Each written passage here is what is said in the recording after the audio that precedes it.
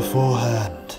So The Eaters of Light is the first new series story written by a classic writer, and just so happens that that classic writer is Rona Munro, responsible for such beautiful pieces of work as Survival. Set in 2 AD, we're obviously going to be seeing a little bit of the Roman Empire, particularly the Ninth Legion. I have to say, even though I really do enjoy pieces of fiction that explore eras of the British Empire, such as the Regency era and the Victorian era, it'll be nice to see something very much so distantly in the past, as opposed to, well, it's not recent, but more recent history with stuff to do with British colonialism. Going back to Rona Munro, I'm very interested to see how she writes a new series story, because obviously with the classic series it's structured very differently, and she's only got one episode as opposed to one story. We'll see, shall we? Good luck, Munro. Your track record isn't bad so far. Afterhand. So The Eaters of Light is pretty much 50-50 for me. On the one hand, I really liked some of the subtext that was explored in this, and the exploration of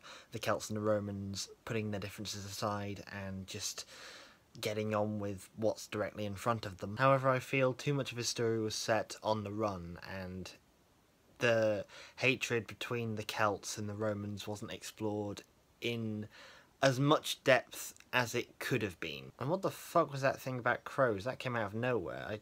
I don't see how that lended itself to the story. I mean, if you guys see what that represented, please, by all means, put what you think in the comments below. I also like how they explored the way that the Romans were a very modern society, despite the fact that in a lot of ways they were also very much members of the ancient world. You know, imperialism and all. The Romans were indeed very non-caring about sexuality. It just wasn't an issue to them. Like, if you wanted to have sex with a teenage boy, you could just go and have one at a bathhouse somewhere. It was liberal as fuck. Though logically, a black Roman soldier probably wouldn't be a member of the Ninth Legion, it didn't feel as out of place for me as I expected it to feel, and he just felt as if he was just one of those nice Roman guys. With this episode, I am starting to notice a theme that has been running through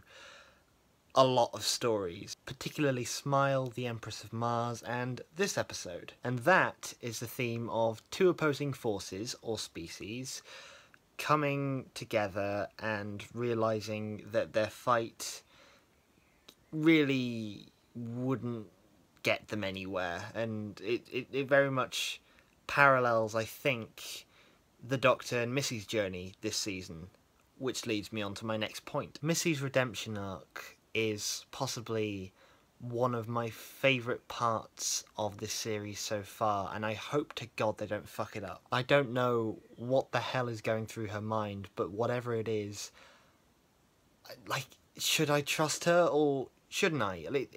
Michelle Gomez is amazing at fooling us, if it is a lie, into thinking that Missy is redeeming herself. I think Rona Munro's biggest strength is exploring the Doctor and the Master's relationship, because in both Survival and this episode we see two very important leaps in the Doctor and the Master's chemistry together. In Survival, we see the Master literally become everything that he wasn't in childhood. He becomes a complete animal that the Doctor just can't control anymore. Whereas in this episode, we see Missy and the Doctor start to re-establish their friendship, seemingly. It is my firm belief that the Doctor's old friend is still in there, but will nature